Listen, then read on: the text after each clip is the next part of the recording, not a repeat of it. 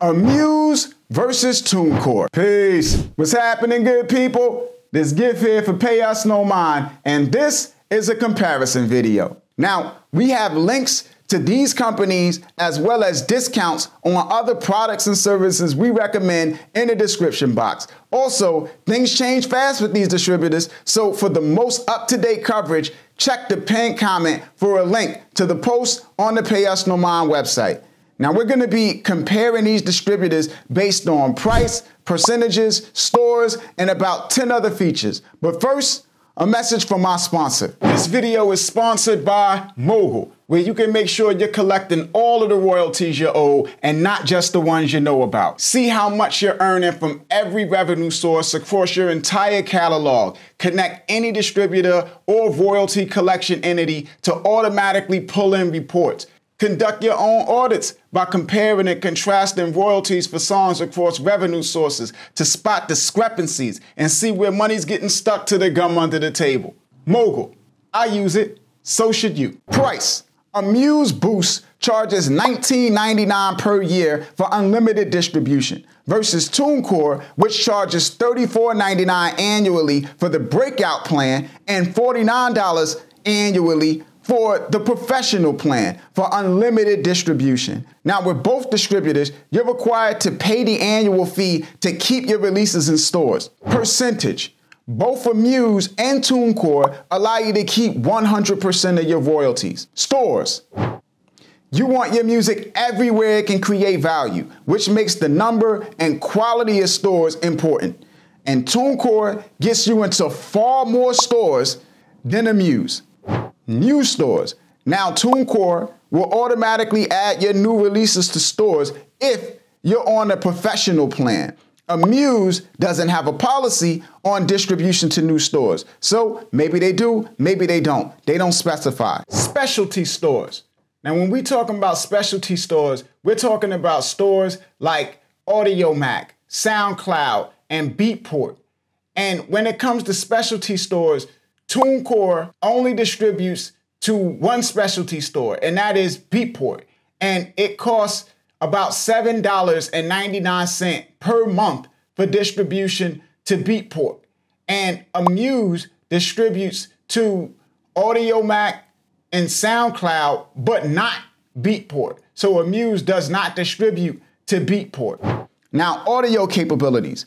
Apple Music now pays 10% more in royalties for songs mixed for spatial audio. So that means you're looking for distributors that accept Dolby Atmos. And Tunecore distributes songs mixed in Dolby Atmos. Amuse does not. Content ID. Now, when it comes to Content ID, Tunecore takes 20% of your Content ID revenue, but does not charge any upfront fees. And Amuse doesn't charge anything up front, nor do they take a percentage of your Content ID revenue. So you get to keep 100% of your Content ID revenue with Amuse. Pre-orders. Now, one thing about pre-orders is that they can trigger priority placement in stores due to consolidating sales over a stretch of months into your first week. It's a very effective tool, and you can watch our breakdown on pre-saves versus pre-orders to understand their value. Now, Tunecore gives you pre-orders, and with those pre-orders, you also get instant gratification tracks, which is a tool used to incentivize fans to buy by granting immediate access to an unreleased track off the project. On top of that, Tunecore also allows you to do special pre-order pricing, where you can offer a discount for advanced sales. Amuse does not offer pre-orders. Now, note here that Tunecore charges an additional one-time fee of $16.50 for pre-orders, and pre-orders are exclusive to iTunes with Tunecore, so they do not do pre-orders for Amazon. Digital booklets.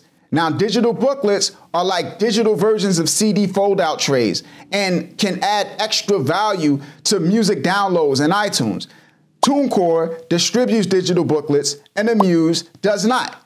Note, again, that Tunecore charges an additional one-time fee of $20 to add a digital booklet to a digital download. Showcasing.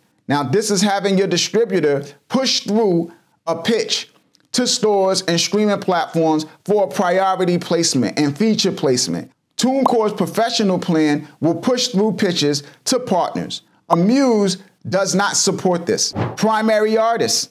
Having a collaborating artist listed as a featured artist versus a primary impacts the placement of the release within their catalog on Spotify.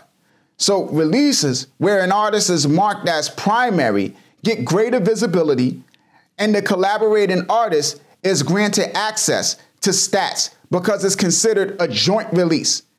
Tunecore allows distribution for a single primary artist and charges a fee of $14.99 annually for each additional primary artist.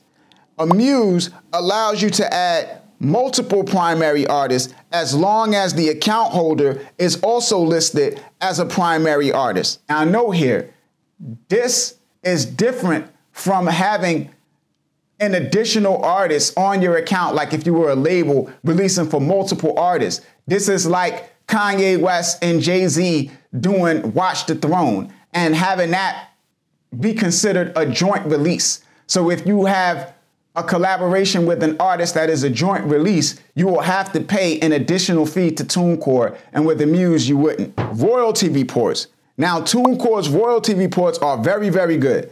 They're detailed reports showing sale date, quantity, country, store, and revenue with the ability to feature within the online dashboard so you can find out pretty much everything you need to know about your royalties within Tunecore's dashboard. And Amuse, their royalty reports are very poor. Basic reports showing total revenue and streaming activity with no ability to filter, so you have no idea how much you're making from where.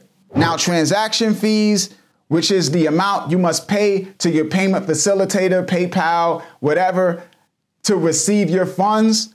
Tunecore caps transaction fees at 25 cents. So no matter what, you'll never pay more than 25 cents to receive your money. And Amuse caps transaction fees at $1 per transaction. Now, thresholds, Amuse has a threshold of $3, which means you have to earn at least $3 to receive your funds. And Tunecore has a payment threshold of $1 because if you're withdrawing less than that, it wouldn't even make sense.